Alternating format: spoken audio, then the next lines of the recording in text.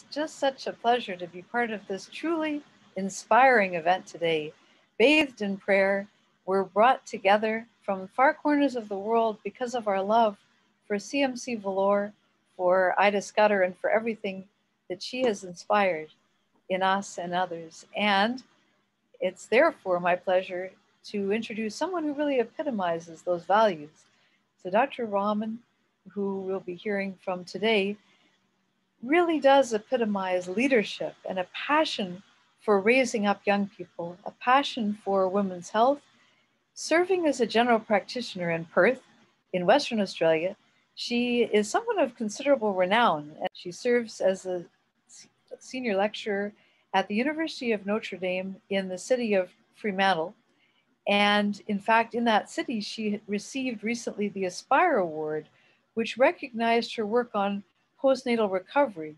And this was at the World Organization of Family Doctors. In her role as a medical educator, she not only works at the University of Notre Dame, but also serves as deputy chair of the Royal Australia College of General Practitioners. So I and others are very much looking forward to hearing you, Dr. Raman, and thank you for all that you are doing. It's an absolute honor and a pleasure to be here. And thank you to everyone who has joined in this evening, both from United States as well as in Australia. Just before we sort of start off with the session, I wanted to throw a couple of questions around. And thank you for the kind introduction. My name is Ramya, and it's such a pleasure to be here today. I grew up in Orange in New South Wales, so that's on the east coast of Australia, a small country town. I'm a second generation Australian, so my heritage is Indian, and my parents migrated here to Australia when I was about 8. So I moved to Perth in the west coast of Australia, so for medical school. So coming up to about nearly 12 years ago now, and I started my medical school here at the University of Notre Dame in Fremantle. So quite naive to the big city, but certainly has taken off on a good tone, and enjoy the warm weather here in Perth, particularly during the summer months. So just before we sort of start off, I'd like to make this as interactive as I possibly can. And Meredith, I'm going to really draw on your help with this as well. So I'd like everyone to take about a minute or so and think about leaders that you admire. And they could be leaders of social justice, leaders that you really look up to. There could be colleagues that you're working with, and leaders of thought, or people who have really shown some courage and change. If you could throw some names out into the chat box, I'll time it for about a minute, and then Meredith, if you would be happy enough to share those names with me, that would be great. Yeah, we have actually a nice collection. As a matter of Wonderful. fact, I'll start going. So yes. We have Dr. Martin Luther King Jr., Francis Meany, Dr. Florence Pert. Ida Scudder has actually made it a few times on the list. Michelle Obama, Madeleine Albright. And then we have Gandhiji, and there might be more to that. And then we've got Abraham Lincoln, and Nelson Mandela, Thomas Merton, and another vote for Lincoln, and the late Mrs. Alice Ganamutha, the nursing superintendent of CMCH, and we've got George Washington. So unless we hear another, that's and Mother Teresa. And wonderful list. Another vote for Gandhi and another vote for Mother Teresa. Thank you, everyone. Wonderful. While we have that sort of rolling, I'm going to throw out that second question there as well, because that is an absolutely fabulous list. And there are some very, very wonderful leaders that are very close to my heart on that list on there as well. Now, given that we've got a list over there, what are some of the ways in which that you feel you are like these leaders? What are some of these characteristics that have really inspired you? Okay, so I think it's about a minute. So Meredith, I might just get you to maybe just shout out some names or features for me. Yes, gladly. So we have a great list here. And so courageous, authentic, community building, integrity, inspiring, hopeful, humility, embrace adversity and find opportunity in it, humility, compassion, leading from the front, service, humility, character, commitment to the call, passionate, loving God and loving God's people, grounded, courageous, honesty, integrity, honesty and courage, commitment to nonviolence, humility, justice, courage, servant leader. What an absolutely stunning list. Thank you. And thank you so much for sharing those, Meredith. Thank you.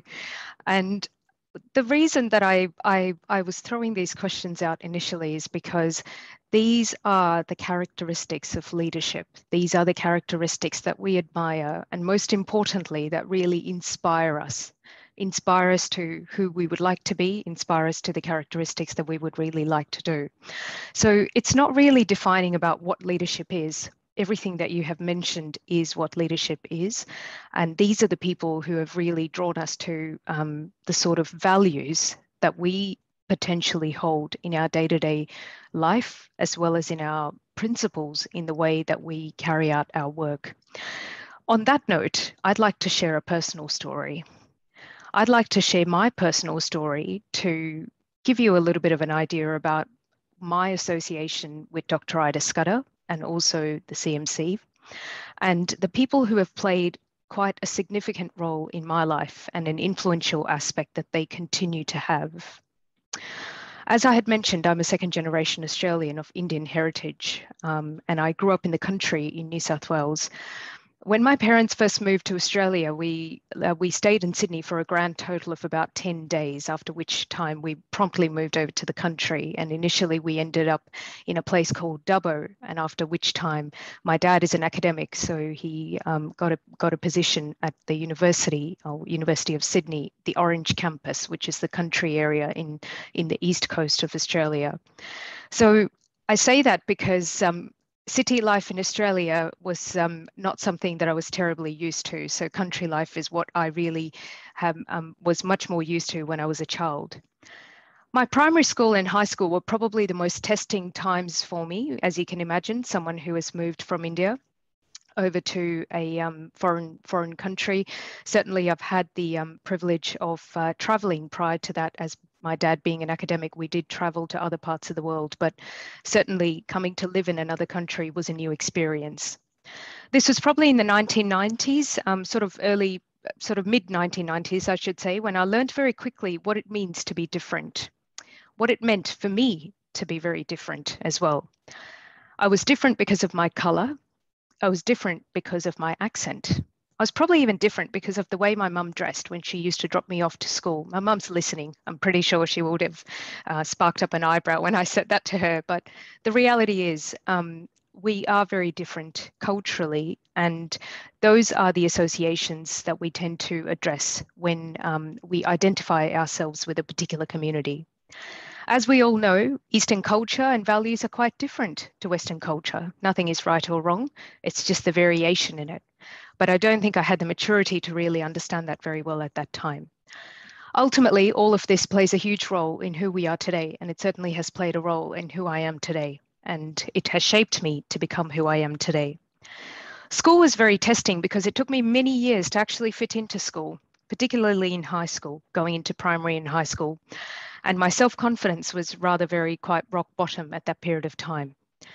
I worked through many cultural challenges that I had to get through, and I learned the skill of patience, acceptance, and resilience. They certainly didn't come easy to me, but my parents have played a huge role in shaping those characteristics in me, and I'm very proud to do so. And I openly acknowledge that at every opportunity that I possibly can. It was in year 9, and the single subject, believe it or not, that I was really good at was biology, top the class every time. But the one class that I was terribly bad at is mathematics, and my husband still pulls me up on it because I'm still quite bad at it. So it was at this time when I decided, well, medicine, that sounds like a fun career. It would be a fun thing to do. And I mentioned it to one of my teachers. It was actually my mathematics teacher. And I said to him, well, I'm thinking about doing medicine. And at this point, he said to me, Ramya, I'm not really sure that you're terribly a good fit for this. I think you should try something a little bit much easier, something that would match your IQ a little bit better. Now, that was a bit of a crunch. And wow, was that a kick in the guts at that point in time. But me being me, I was sort of moping around at home quite a lot when I got there. And eventually, mum and dad continued to sort of prod at me, and my dad sat me down and he said, listen, what's the matter with you? It doesn't really matter what people have to say, or, don't have to be a judge of what you can be capable of. And he handed me this book. This, as you can see, is the biography of Dr. Ida Scudder. Now, when he handed me this book, I was a teenager. And as you can imagine with any teenager, I promptly put it aside and carried on with my other moping around activities that I did. So that's where it sort of sat. But a few months later, I opened that book and actually read it. And am I very thankful that I read that, because it has changed my thinking. It changed the way that I actually perceived things as well.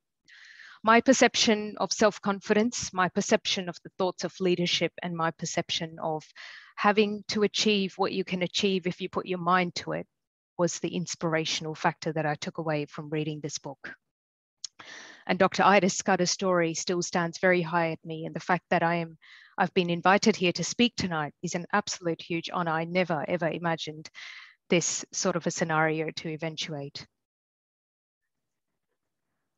So Dr. Ida Sophia Scudder, the founder of the Christian Medical College and Hospital of Vellore in India, as a third generation American medical missionary in India, in the late 1890s, she witnessed the death of 3 women during childbirth due to customs and culture.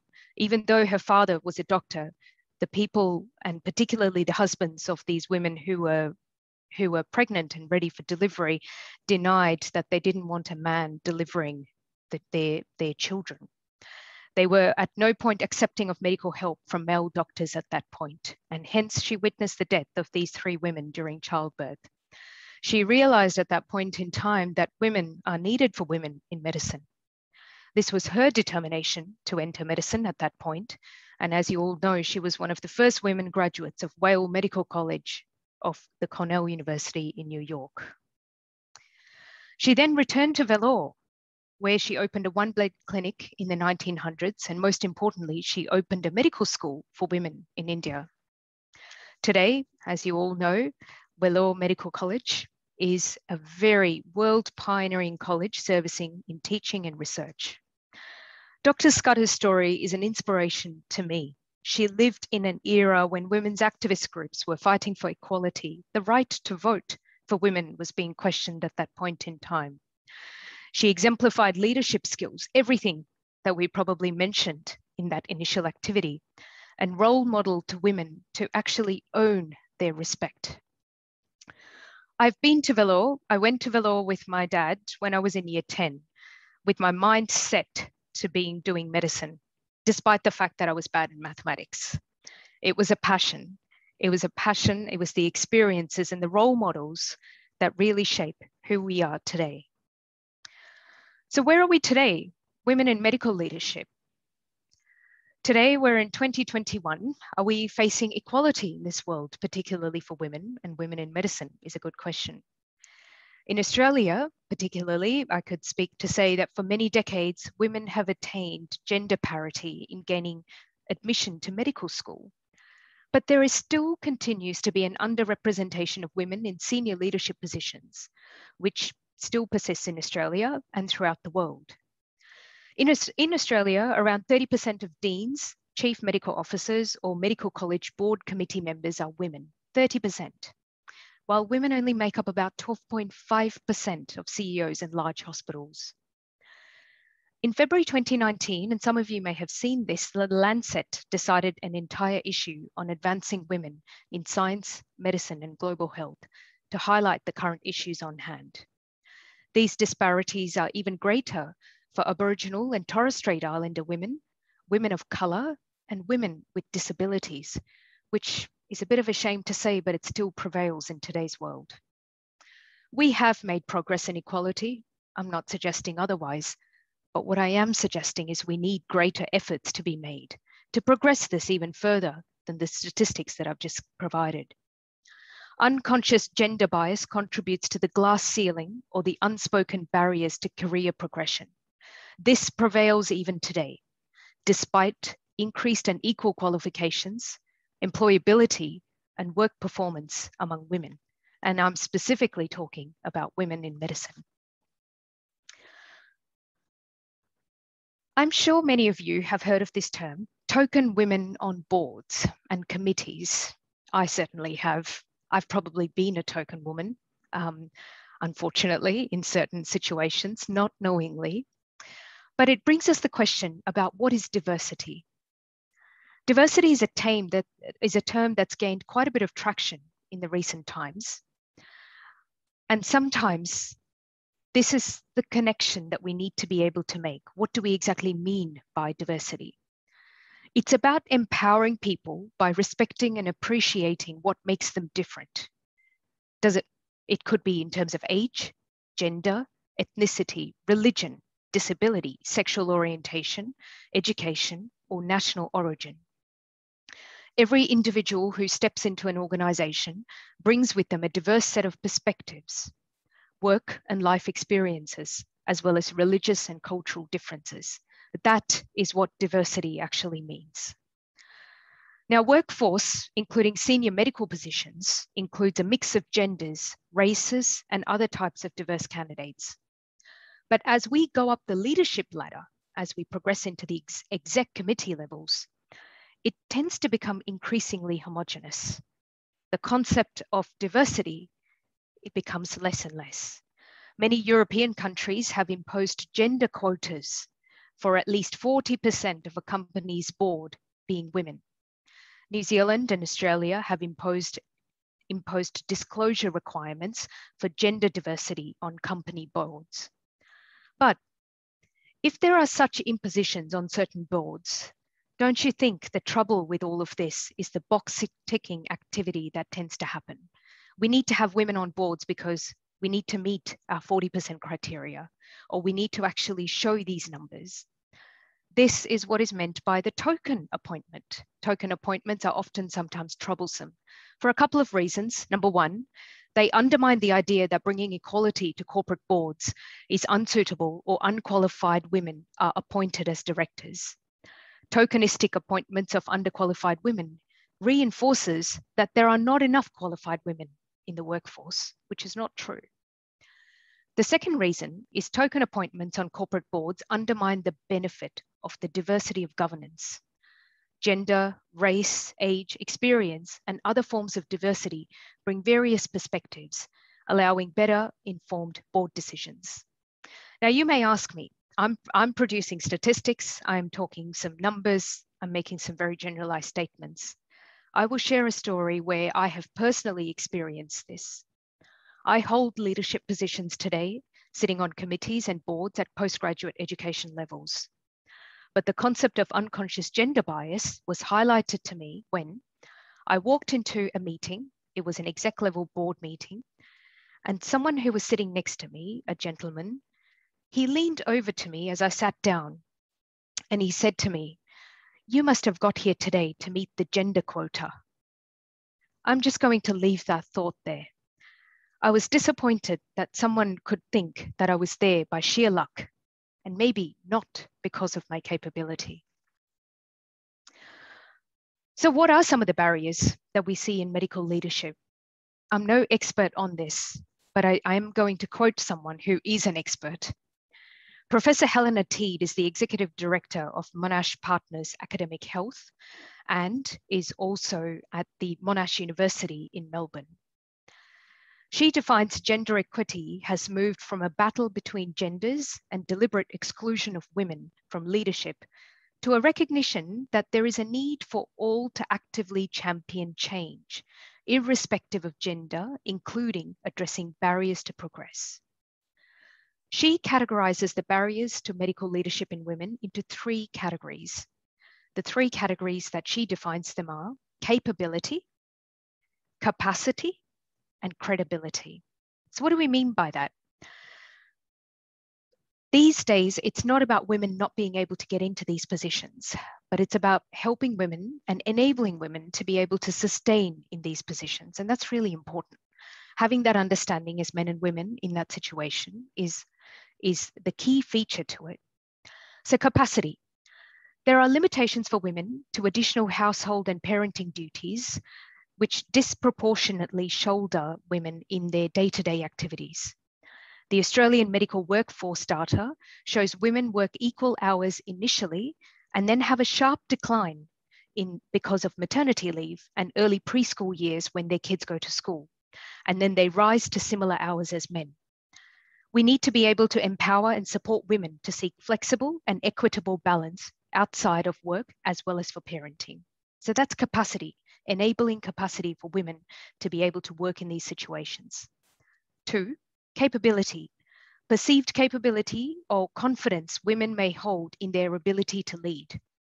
Women are less likely to advocate or promote themselves, with less nominations for awards and less actively seeking a pay rise or career opportunities. For the women in our audience today, just have a think. How many times have you thought to yourself, I don't really want to make a fuss about this. I just want to, people will think I'm really up myself. The thought, does it just cross our minds, or is it everyone? The third thing Dr. Teed brings up is credibility. The perceived traits that are consistent with leadership.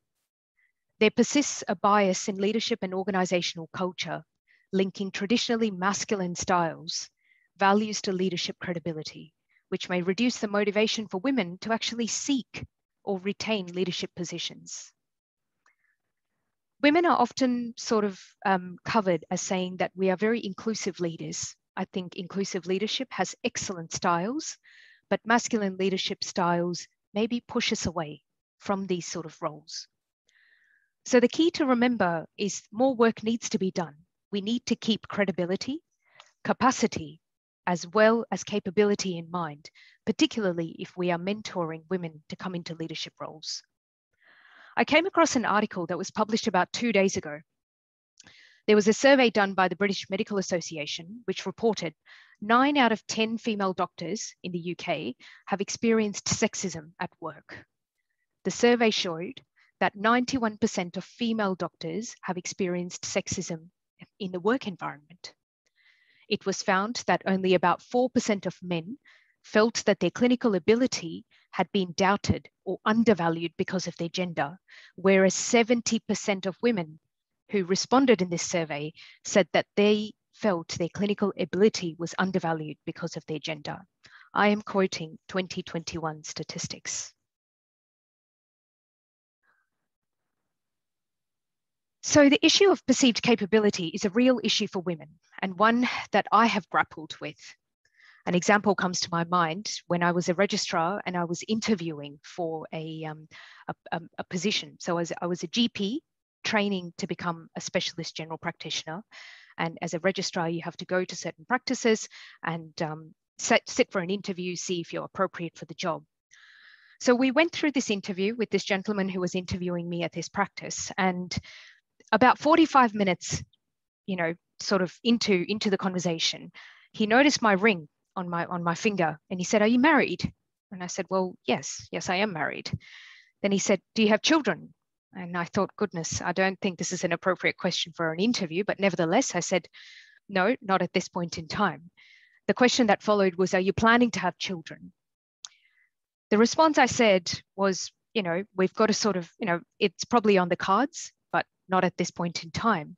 And the response he gave me was, "We really need to reconsider the employability for you, because if you are not going to be here, then I'm not terribly sure I can take you up as a registrar." Now, the last 45 minutes of that conversation suddenly become quite redundant, but this has really stuck with me. This was in 2015, so it was not that long ago. These are the situations that we're all sort of sitting in.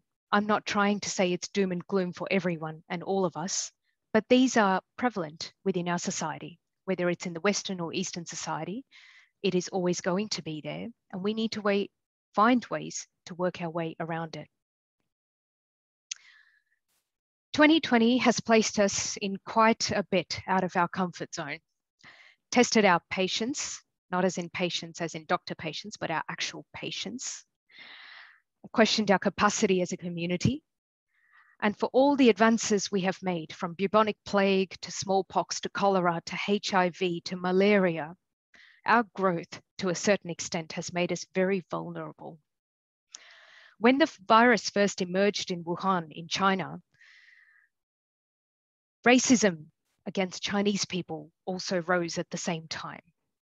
This racism was directed towards doctors and other health professionals in hospitals who were of Chinese descent and Asian descent.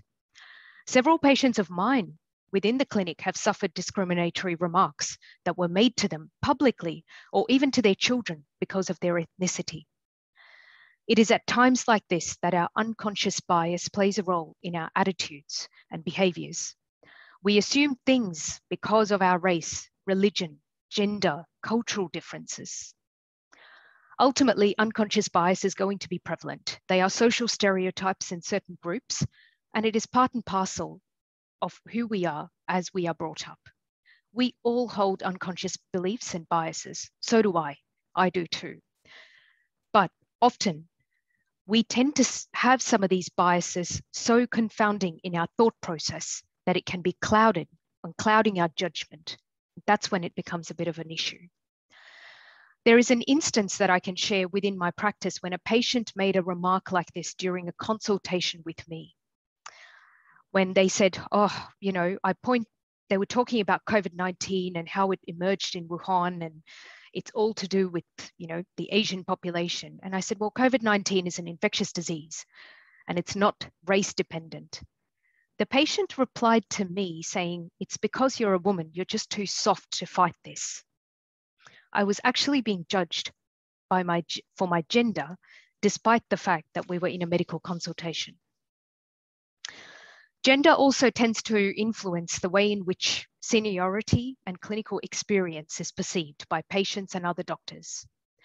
Even if women demonstrate strength, ambition, and resilience, our daily battles with microaggressions, especially the expectations and assumptions formed by stereotypes and racism, can push us down. Psychologist Pauline Rose Clance and Suzanne Imes in 1978 coined the term imposter phenomenon. They described this as, despite outstanding academic and professional accomplishments, women who experience the imposter phenomenon persist in believing that they are not that bright and have fooled everyone else to think otherwise. This concept has taken quite a bit of traction, as many of you would already know, and it often seems the word imposter syndrome to me sounds like some sort of a diagnosis. It carries a very heavy weight, don't you think? Syndrome, especially that word syndrome, implies some sort of hysteria in a woman from the 19th century. Imposter syndrome as a concept, unfortunately, sometimes fails to capture this dynamic and puts the onus on women to be able to deal with these effects. But the reality is we need to actually create culture for women and people of color that addresses systemic bias and racism. Only by doing so, we can actually reduce the experiences that accumulate the so-called imposter phenomenon, especially for women of marginalized communities. How often do you hear it? I often hear it. I hear it from myself as well. I'm not a leader, but I always wanted to say something that reveals that I can change my practice or I can change someone else. I want to change and improve the health for other people, change the community, change the way of thinking. You don't have to be the big L in the leadership. You can be the small L in leadership and actually carry out these tasks in your day-to-day community activities that we do. I am running short on time, so on my final note, I'd like to say my biggest strength has been my mentors. Mentoring is an immensely powerful tool, and it helps us break highly masculine leadership styles. Having excellent mentors can help normalize imposter feelings, empirically challenge our negative self-talk, and deliberate and counteract stereotypical threat. The behavior we walk past is the behavior we accept. We need to challenge our own behaviors. It helps to foster growth and equality. I have been very blessed to have a family who have and continue to support me. They are my number one mentors, my parents and my husband. The reason I'm actually here talking is because of that. There are some other people that I would really like to mention. Dr. Steve Longworth is a GP and he was my supervisor.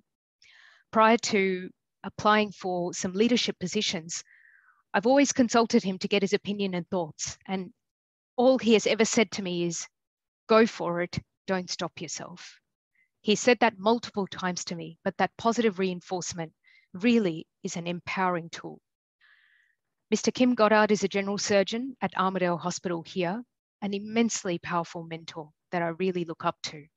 And Professor Janice Bell. Janice has played a big role in helping to shape my thought processes and also acting as a sounding board for many of the questions and challenges that I've faced.